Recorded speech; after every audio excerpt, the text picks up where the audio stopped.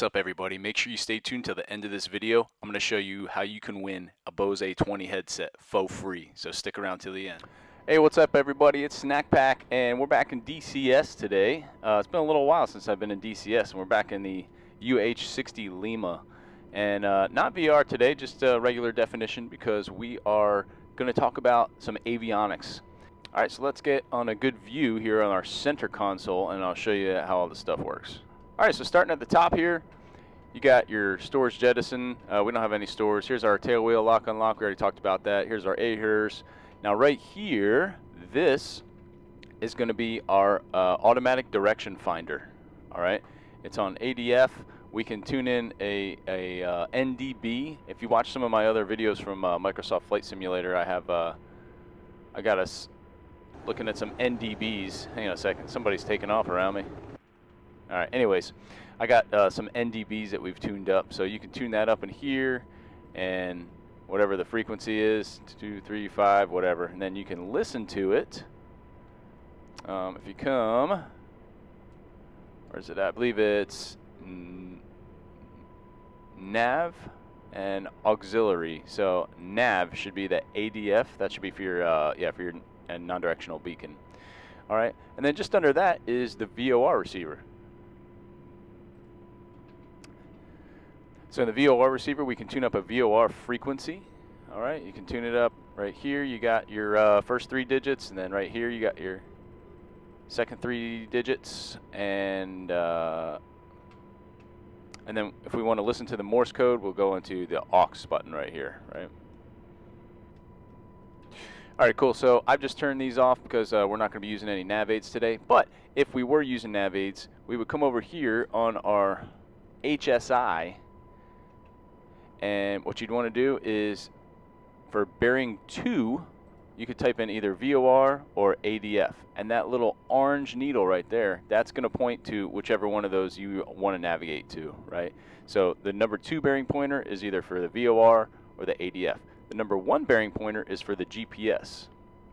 And we'll talk quickly about the GPS. There's a lot to it, and some of the things about this GPS are not quite correct, right? So usually if I push F1, I should be able to go direct to somewhere, and there's a couple functions that are missing. However, it's pretty accurate. All right, so the main thing is down below here, this bottom knob. You really only want that either on lat long or MGRS, right? MGRS is going to give you the military grid reference system, and obviously lat long gives you lat long. Also in MGRS, you're going to be working on kilometers per hour, and using kilometers as your measure of distance, and then with lat long you'll be using knots and nautical miles, right? So up at the top there's a lot of different switches here. Usually you want to just be on distance bearing time, all right? And this is going to tell you to the next waypoint how long is it going to take, how far is it, what's the bearing, and how long is it going to take us, right? And so with these buttons right here, increase and decrease, you can increase and decrease through the flight plan, right? So if I look, my number 1 needle is pointing behind me right now to a 2-4, and then if I plus up, it's going to take me to the next point in the flight plan. Same thing, but let's turn GPS on right here. Let's plus up a few here, see if it gets us to a different. Oh, here we go. So then the next one, now it's pointing ahead of us. So we just plussed up through the flight plan. I'm not really sure what the default flight plan in here was, but if you want, you can go to waypoint, and then it'll give you the exact grid for all these points. So the point 1 is called MIZ1, right? And then here is the military grid reference coordinates for that. If I switch to lat long, now it gives it to me in lat long. And this is pretty much all you really need to know. It can get a lot more advanced than that. Like, for instance, I like to use the ground speed page to figure out what my ground speed is. This is handy for if you're trying to get somewhere right at an exact time. You want to use ground speed to help you out with that, right? All right, cool. So there is a little bit about the GPS. Maybe I'll do another video that goes more in depth than that, but that's pretty much all we need to know. All right, coming over here. We're not going to talk about this guy. So the next one is the UHF radio, right? And before we even get to the radios here, let's talk about the ICS panel. So we have all these little switches here, right? 1, 2, 3, 4, 5. If the switch is up, that means we are listening to that radio, all right? Now this knob, this is for transmitting, all right? So if I just want to listen to radios 1 and 2, I'll just push 3, 4, and 5 down, all right? Obviously I've got a volume knob here. And then if I want to transmit, I can just move this knob, say, okay, I need to talk to somebody on radio 1, which happens to be this radio right here. Actually, this radio over here, FM 1. And then when I transmit, it's going to be this little trigger right here on the cyclic. That's how I'm going to transmit on my radios, right? So obviously, if you're a DCS player, you got to bind it up to whatever you have. But I'd recommend, for realism, if you're playing the UH60, I'd bind it up to your little joystick or whatever you're using. I'm using the Thrustmaster Hotas Warthog joystick and throttle, so I've got my my trigger paired up to transmit right here. And then it actually has a up button. You can move the trigger up, and then you can just talk on ICS to anybody in the cockpit, right? And then let's see if we modeled it. No, there should be a little floor switch over here where we can also talk also transmit and talk on ICS. So just on ICS, if I pull my trigger, I'm just going to talk to any other people in the cockpit. But once I go to COM 1, now I'm transmitting on the radio. So many a times I have, and also it wouldn't change the other guy's radio. If you can see when I move this one, the other one moves. That wouldn't happen in real life. They'll work independently of each other for each pilot. So, all right. So COM 1 is going to be this FM radio right here. All right. COM 2 is going to be this UHF radio right here, ultra high frequency, and you can see by the numbers we're in a UHF range. COM 3 is going to be this VHF radio. And then COM 4 is the second FM radio, or FM2, all right? So that's just kind of how we have it set up. Now, COM 5 can be hooked up to some other stuff, and we'll talk about it at a later date. But we'll just turn that off for now. Like I said, auxiliary is how we listen to the nav, our VOR frequency, whether it's a VOR or a localizer, whatever we have tuned up in here, we'll be able to listen to a Morse code on there. And then nav is for our automatic direction finder in the case that we want to tune in an ADF. I'm sorry, an NDB. All right, cool. So moving right along, let's come to our Fox mic radios. Now we have presets here. Looks like there's some stuff preset. But if I just go on manual, I can type in, I should be able to type in a frequency.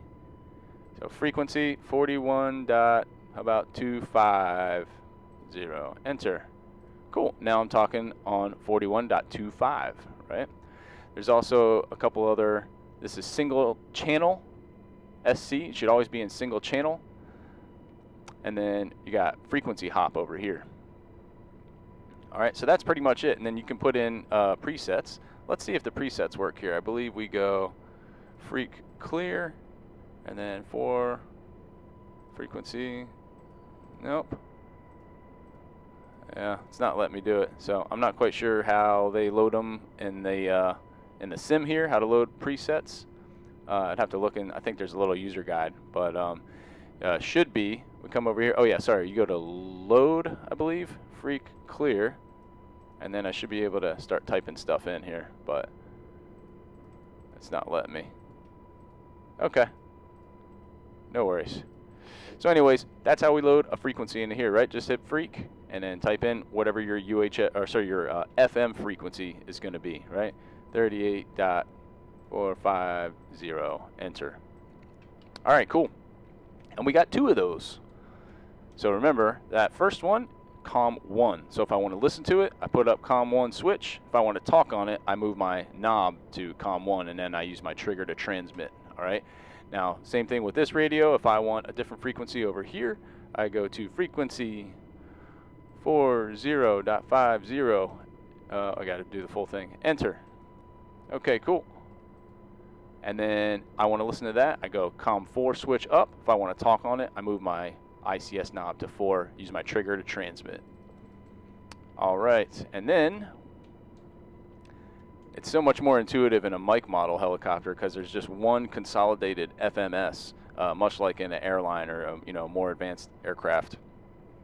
And you can just say, hey, COM 1, I want this, and you just type it in. You don't have a separate control head for each radio. But these were this is older helicopter, older technology, and honestly, it works just fine. It's just a little more stuff to do.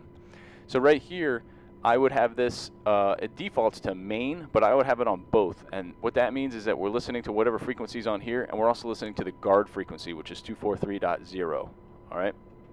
I have that right? Yeah, 243.0. I always have to do the math. 121.5 times 2. All right, so 243.0 is guard, so we're listening to both right now. And then, obviously, I have a little volume knob here. And then we can be on manual, or we can be on preset. So if I go on preset, I should have presets up here.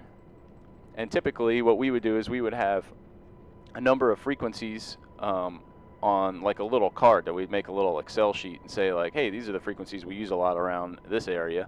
So let's just preset those into all our helicopters, and then we have a little list, right? And then it's like, hey, great, if I want to talk to tower, that'll be on COM 3. Ground's on COM 2, ATIS is on COM 1, whatever it is, right? So we can go move through our presets, and that makes our lives easy. Or if we need to put in a uniform frequency manually, here we go. We got 3 or 2 for the first digit, and then we can adjust the second and third digits appropriately. Here we go. And then this last one, this last knob is going to move it the last 2 decimals. It's either going to be 25, 50, 75, or 0, right? That's all we get. So there's some frequencies that we actually can't tune in, especially in Europe. There's a lot of uniform frequencies and it'll be like 245.53, and like we can't do that. So we had to file a special code on our flight plan saying that we couldn't actually tune in a lot of those frequencies. So again, this uniform radio is COM 2, and look at this. Here we go. They even have little presets here, I guess. They wrote in the presets, channel frequency. They got little stuff etched into there, so you can do that. And then you can load presets manually, which is kind of a pain in the neck. So, all right. And then our final radio down here is our VHF radio, and this one is just it's a load of fun. All right, so first 2 digits, right? 121.5, and then same thing here, 25, 50, 75, or 0, right? That's all we get. And again, this is on manual, all right? But then if we put it on preset, now we have presets here, and we're using this little knob right here to go from preset. I should have 20 presets, right? And then this COM right here is going to be COM 3. We want to talk on COM 3, listen on COM 3. That's how we do it with our ICS box. All right, cool. So I binded my little hat switch on my HOTAS throttle, my Thrustmaster Warthog throttle here, for the increase and decrease button. So if I hit increase, there we go. I'm going to plus up through the flight plan, and then accordingly, you can see that plussing up over here. You can see my #1 needle moving around, right? And when I turn on my nav right here, I have my mode select on Doppler GPS. Now you can see I'm starting to get distance. So kilometers, 2.2 kilometers. You can't change this to nautical miles, unfortunately. All right, so with that, let's take off and go follow our flight plan.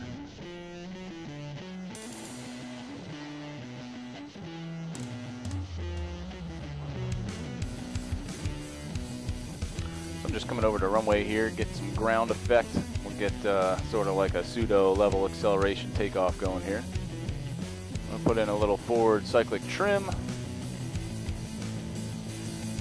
All right, and then my flight plan just plussed up.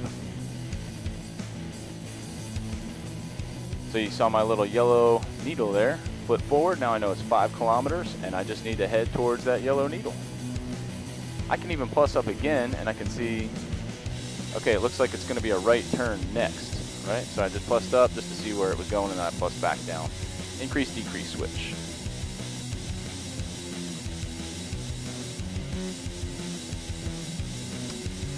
All right, it looks like this pond is probably going to be my next waypoint here. It says I'm about 1.2 kilometers away. Probably the center of this pond, if I had to guess. Maybe the edge.